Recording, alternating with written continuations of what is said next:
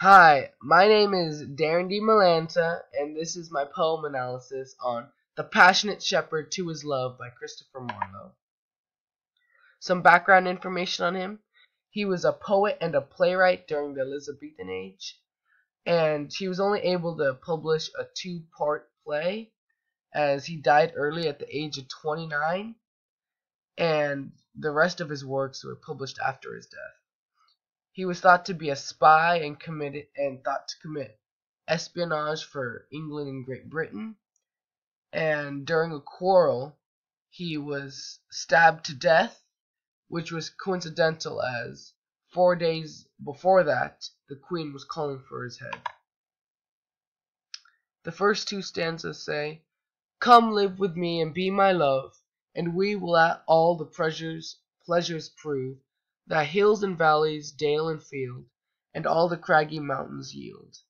There we will sit upon the rocks, and see the shepherds feed their flocks, by shallow rivers to whose falls melodious birds sing madrigals."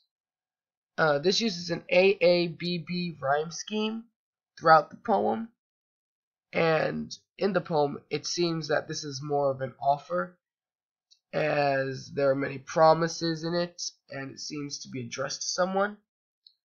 And this also gives the setting of the poem. The next two stanzas say, "There will I make thee beds of roses, and 1,000 fragrant posies, a cap of flowers and a kirtle, embroidered all with leaves of myrtle, a gown made of the finest wool, which from our pretty lambs we pull, fair lined slippers for the cold, with buckles of the purest gold." This uses symbolism with the bed of roses, as they're probably not talking about an actual bed of roses. It's more of a romance thing. And the posies have a double meaning, with it either meaning flowers or romantic, heartfelt quotes on the inside of rings. And these are the only stanzas that mention clothes that will be given to the addressee. Lastly, he also talks about pure gold, which is highly unlikely that will be given, as that was quite expensive at the time. The last three stanzas say, "A belt of straw and ivy buds, with coral clasps and amber studs, and if these pleasures may thee move, come live with me and be my love. Thy silver dishes for thy meat, as precious as the gods do eat, shall on an ivory table be, prepare each day for thee and me. The shepherd swain shall dance and sing for thy delight each May morning. If these delights thy mind may move, then live with me and be my love." This basically shows how the promises are getting more and more impossible to complete, and such as the coral and amber, which were during Marlowe's age quite expensive, along with the silver dishes that were fit for gods and a full ivory table, and the most ridiculous of them saying that swains will dance and sing every May morning, which is highly unlikely.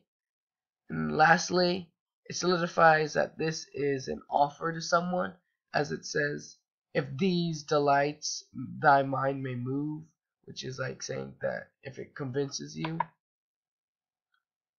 And lastly, here's some poetic terms: alliteration, which is shown through choral clasps and pleasures prove; anaphora, which is when a phrase is repeated several times, which "come live with me and be my love" is repeated several times. Personification is used with "the craggy mountains yield," as that's like a human trait to yield or give.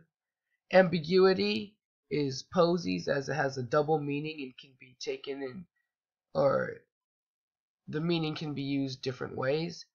And a hyperbole, which is an exaggeration, is a bed of roses and 1,000 posies. Is probably not going to do a bed of roses or 1,000 flowers.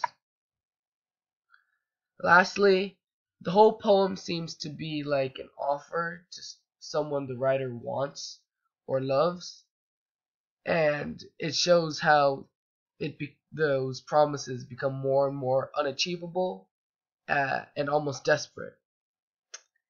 And I feel like this is closely related to the Pure Imagination song from Willy Wonka and the Chocolate Factory, as both revolve around wanting to bring someone to a beautiful, almost perfect place, and describing like the setting and what they can have.